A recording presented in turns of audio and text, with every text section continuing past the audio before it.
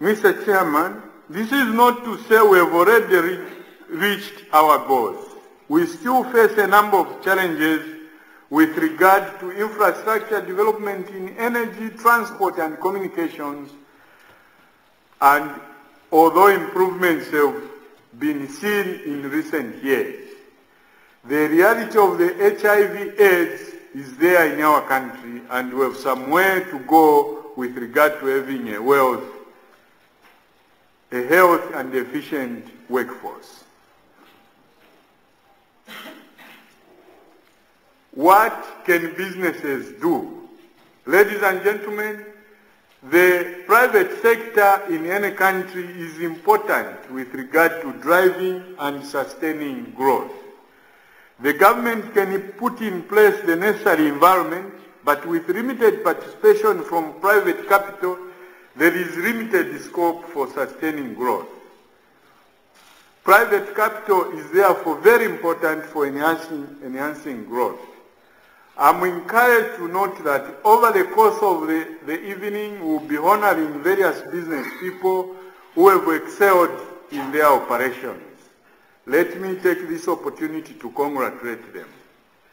In doing so, allow me to also encourage those receiving awards today to share their knowledge so as to enhance the operations of other business people.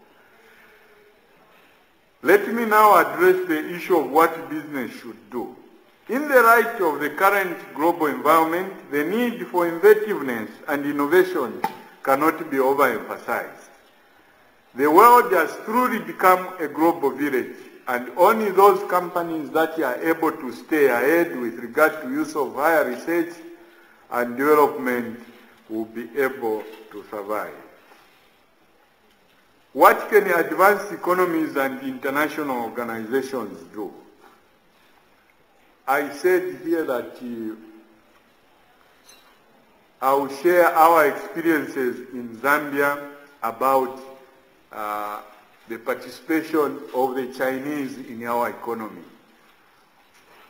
A question was posed when we were in our deliberations there as to why many countries are now going for Chinese investment and Chinese capital.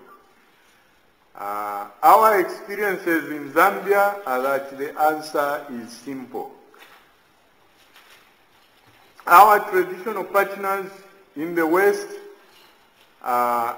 will usually, like in Zambia, participate in their traditional areas such as education, health, and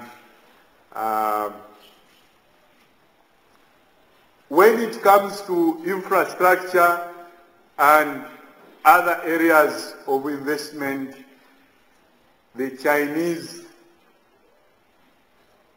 have come in a big way. When we go to our traditional partners, of course, the issue of conditionalities, and this has been mentioned, are coming invariably.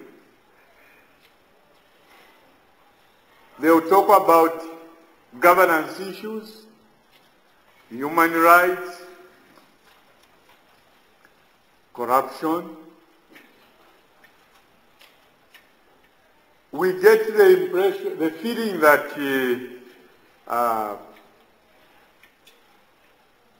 our governments, this perception of corruption features very highly on the conditionalities.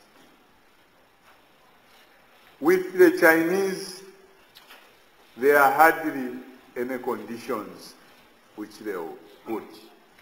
Of course, you have to negotiate. You need negotiating skills. You have to look for alternatives. The Chinese sometimes will offer you loans on their own. They will show interest in certain types of infrastructure, in energy, roads, multi-facility economic zones. In Zambia, they are developing multi-facility economic zones. When the economic crunch started unfolding, some of the companies started closing their mines. What did the Chinese do? They came to us, they said, with us, we'll never close a single mine. In fact, they offered to invest in the closed mines.